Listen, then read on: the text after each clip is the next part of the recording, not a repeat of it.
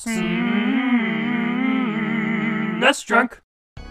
As long as sports video games have been around, there's always been one lingering criticism. Why would you play a football or baseball or basketball or hockey or whatever game when you can actually go outside and play it yourself? Alright, allow me to explain. When you're a fan of professional sports like I am, the gaming world offers kind of an alternate universe where you are in control of what happens. For example, I'm a Minnesota sports fan, which has not been fun for the past 25 years because none of the teams I root for have even been to the finals of their respective league in that time, or have let alone won a championship. So as a kid, being able to play a season of Madden as the Vikings or a season of Griffey Baseball as the Twins, that allowed me to change that. And not only that, in some instances, you can even make trades or create your own players, like you could in NBA Live or the NHL series.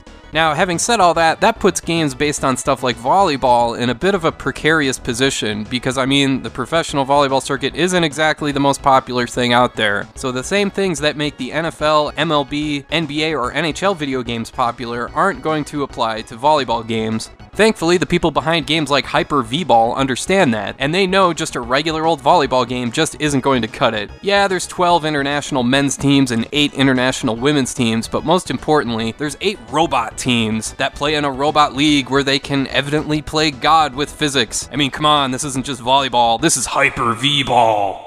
The action takes place strictly from a 2D perspective, and the format follows a traditional volleyball structure for the most part, where you serve, save, set, and spike. And the game provides 4 different types of set passes and spikes depending on which direction on the D-pad you're holding, and it actually works pretty well. You can also defend and block a spike as well, which is just as simple as timing your jump correctly. The only real issue with the gameplay is that it's pretty dang slow-paced. On one hand, that works from a strategic standpoint since you can aim your spikes for a gap in the defense. On the other hand, your opponent tends to repeat the same patterns over and over and over again, so games can really drag at times. The controls are really simple. You press A to jump and then Y at the right time to serve or spike, but you really have to be spot on with your timing because it's easy to whiff. If you're playing in the Robot League, you can also press the Y button on spikes to put a little English on the ball, so to speak. In a funny touch, you can also press the L button during the game to get comments from your coach. Nothing he or she says is all that insightful, but it's still pretty funny to see.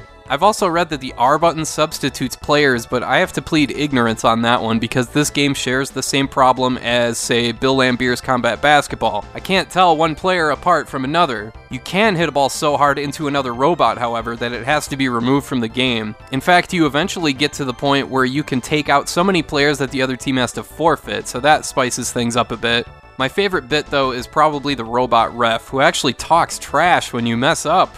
Hyper V-Ball was developed by Video System. Geez, you think your name is generic enough? And they also made the F1 Grand Prix series for the Super Nintendo, as well as Aero Fighters, and each of those games range from okay to pretty dang good, so they got a pretty good track record. Still, Hyper V-Ball is just okay at best. The Robot League stuff is cool, but they really could have done a lot more with it, and the pace of play is just way too slow. Plus, playing against the computer can get pretty boring because the patterns are so repetitive. It feels like you're just doing the exact same thing over and over. But still, I gotta say, if for whatever reason you're jonesing for a 16-bit volleyball game, then Hyper V-Ball, well, it's not great, but it's not terrible either, and it's decent enough with a second player, so there you go.